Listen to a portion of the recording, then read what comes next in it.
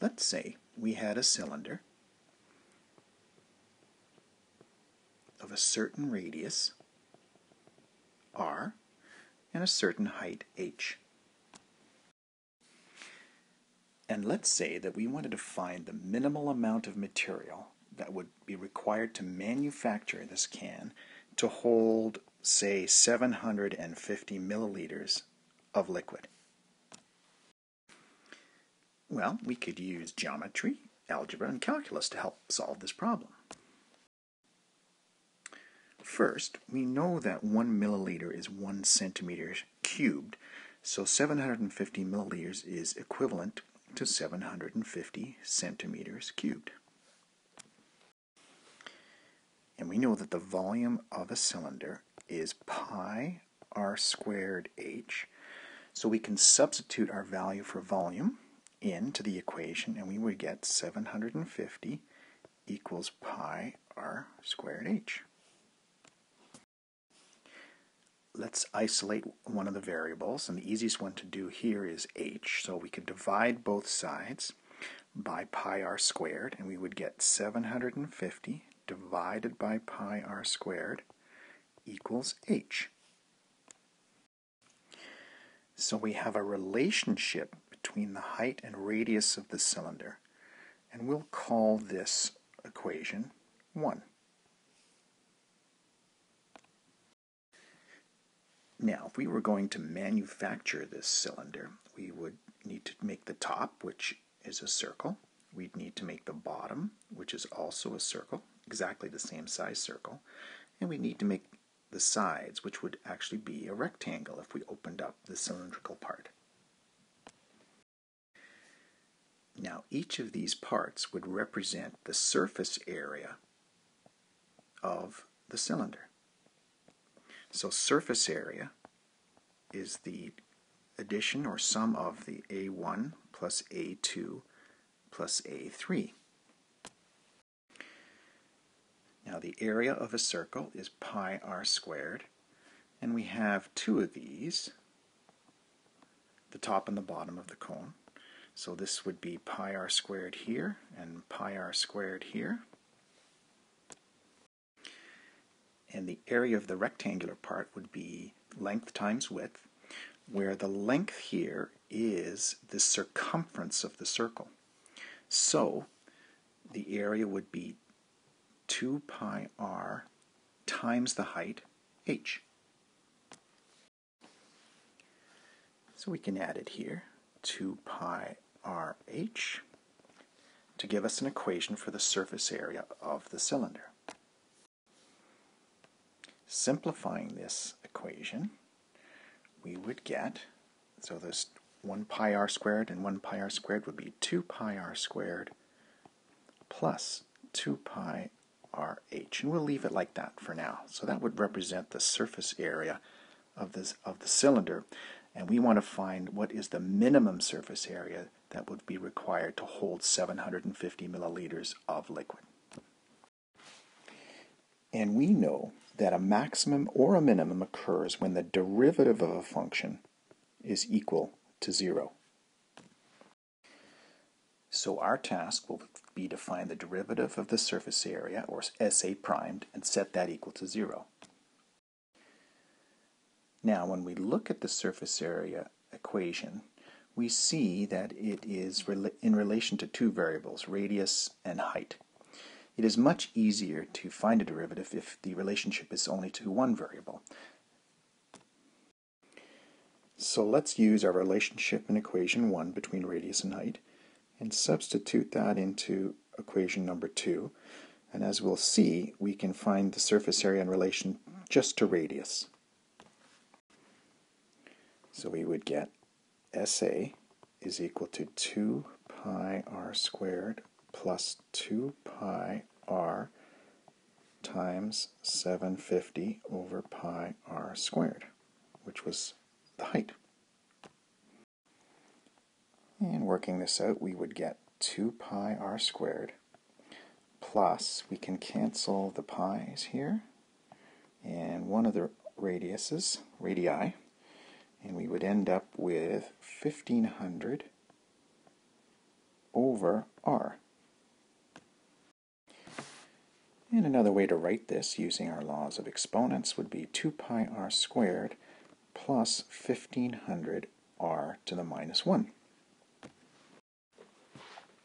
Now we can take the derivative of the surface area using the sum rule and the power rule.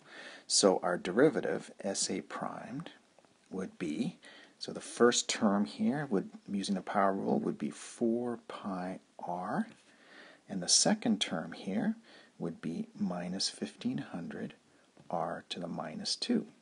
And that would represent our derivative. Now, as we said before, in order to find a max or a min, we set the derivative equal to 0. So we can see here, let's put in s prime to be 0 and solve for r. And if we did that, we would get 0 equals 4 pi r minus 1500 r to the minus 2. Bring over the negative 1500 r to the minus 2, we would get 1500, positive 1500, over r squared is equal to 4 pi r. Cross multiplying, we would get 1500 equals 4 pi r cubed. And dividing by the 4 pi, we would end up with 1500 divided by 4 pi equals r cubed. And to finish off, if we took the cube root of both sides, we would end up with r equaling 4.9, and our units are centimeters. So now we know one of the dimensions of our cylinder, the radius, to give us the minimal surface area. So we can come back up here and say that our radius here would have to equal 4.9 centimeters. So how do I find the height? Well, we know the relationship between the height and the radius here. So if we use that to substitute our radius into this equation, we should end up with the height. Let's move over to the side here to work that out. I'll just rewrite our relationship here. Height was equal to 750 divided by pi r squared. And our radius was equal to 4.9 centimeters. So height is equal to 750 divided by pi times 4.9 squared. And when we work this all out, we will end up with 9.8 centimeters. So we can come back here and we now know the dimensions of our cylinder.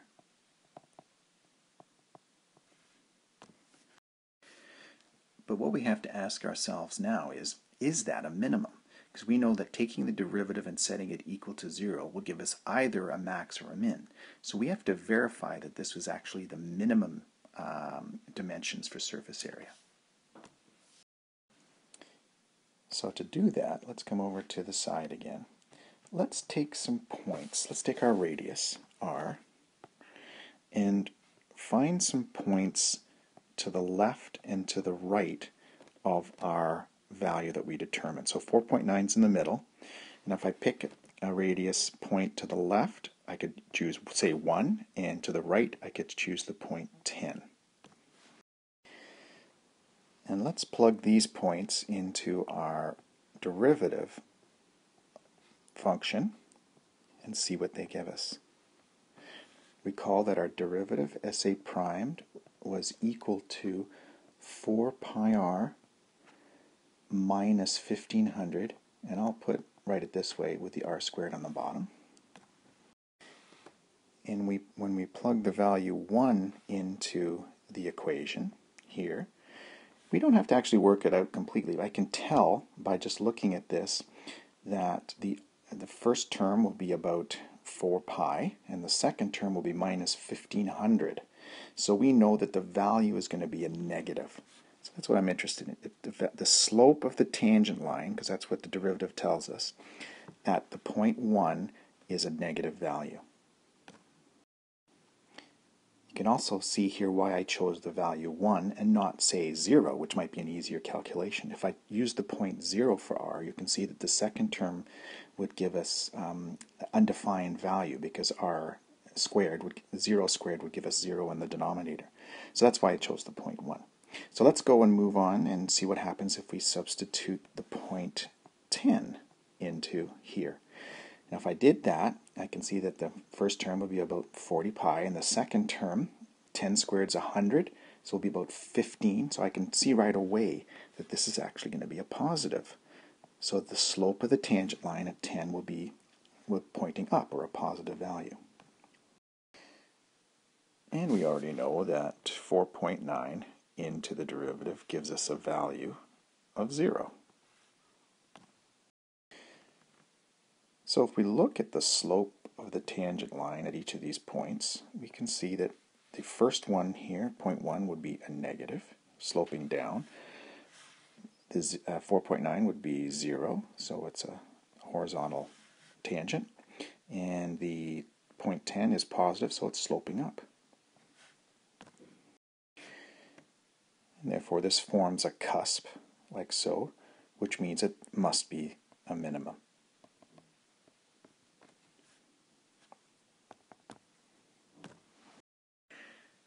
So we've now verified that a cylinder that has radius 4.9 centimeters and height 9.8 centimeters will hold 750 milliliters of fluid with minimal surface area used to manufacture the can. So what is that surface area? Well, we can just go back to our surface area formula, which is over here,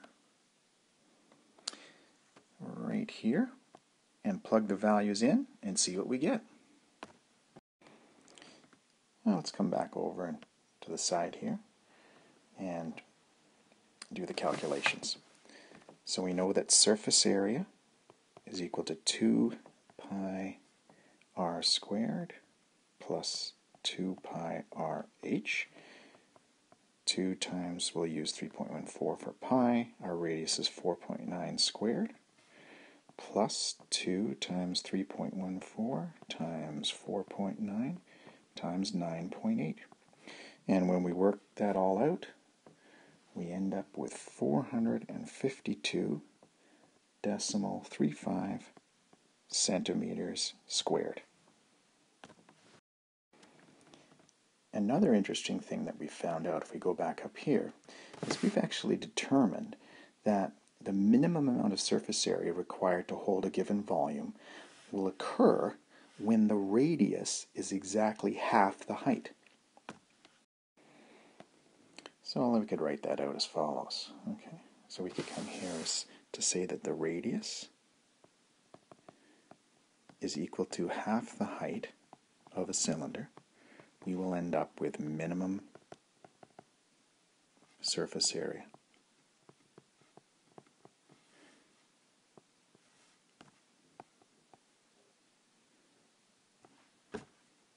And that's it.